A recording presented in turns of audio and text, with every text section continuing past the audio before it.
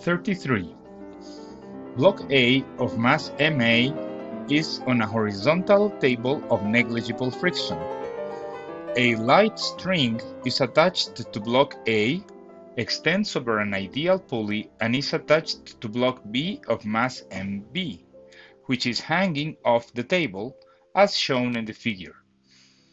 When the blocks are held at rest, the tension in the string is T equals Mb times G. The blocks are then released from rest. Which of the following is a correct expression for the new tension in the string while both blocks are moving?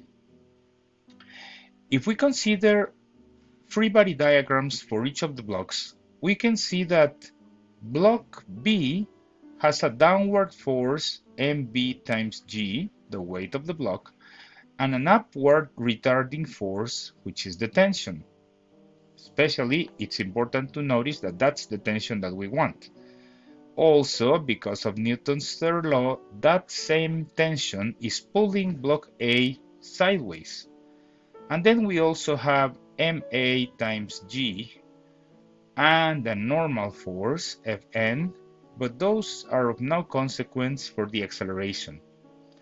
So, in terms of the acceleration that we want, the tension on block A is equal to Ma times the acceleration, and Mbg minus the tension is equal to Mb times the acceleration.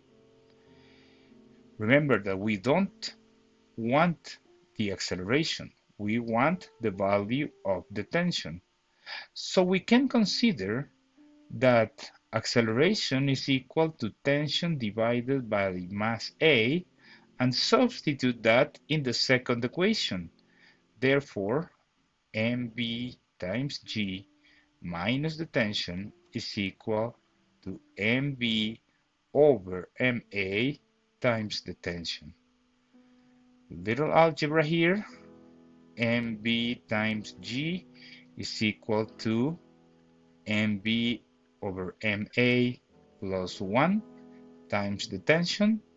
This is the same as saying tension is equal to Mb divided by Mb plus Ma over Ma times G.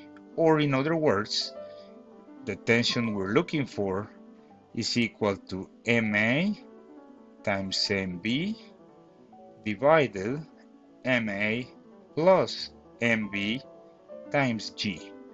And that is option D.